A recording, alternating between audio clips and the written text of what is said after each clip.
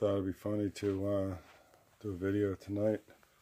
I'm went to a Republican fundraiser hosted by Lynn Cheney tonight, and went with a friend of mine, and it was pretty interesting. Met Lynn Cheney, met the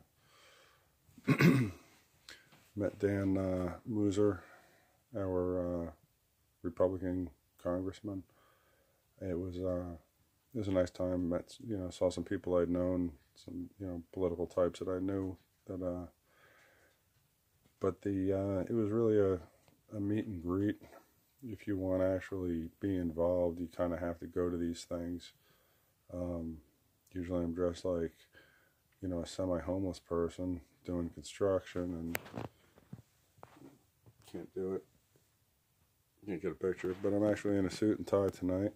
I can actually dress up and look like I live indoors. But it's important to get involved. It's important to know who represents you. It's important to shake their hand, look in their eyes, and let them know that they're real people. Everybody's lining up, taking pictures with Lynn Cheney, and I didn't get a picture taken with her. $150 a plate.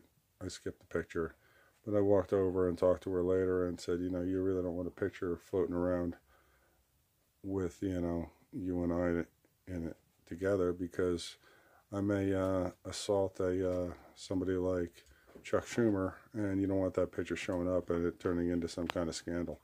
And she laughed and she said, well, that's actually what really should happen.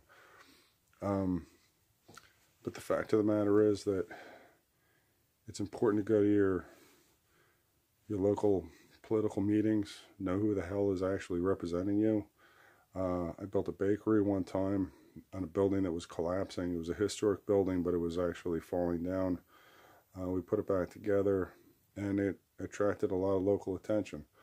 So people started showing up. And one of the people that showed up was our state assemblyman.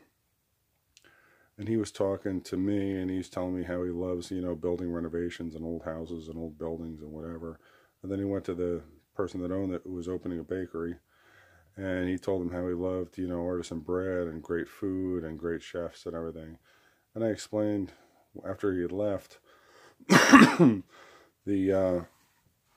owner said, yeah, he's really into, bread and everything that he had going on. I said, believe it or not, if you told him you were into fuzzy kittens, he would be into fuzzy kittens. And if you told him you were into snakes and feeding the snakes fuzzy kittens, he would think that's a great idea.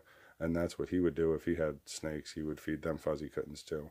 Politicians kind of tell you whatever the hell they think is going to make you vote for them.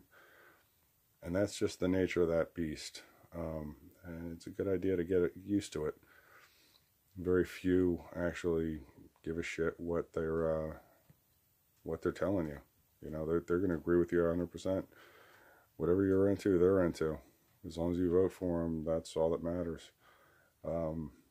So it is important to go face to face, put your money down, go eat a second-rate meal at whatever the hell.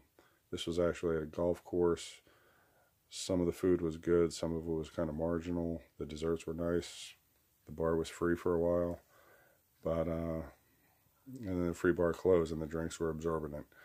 But anyway, it's important to go and meet these people. It's important to go to your community, whatever your township meetings, your borough meetings. It's important to show your face and to look at these people, because those are the faces that they're going to remember when they have to make a decision regarding what they're going to do with you.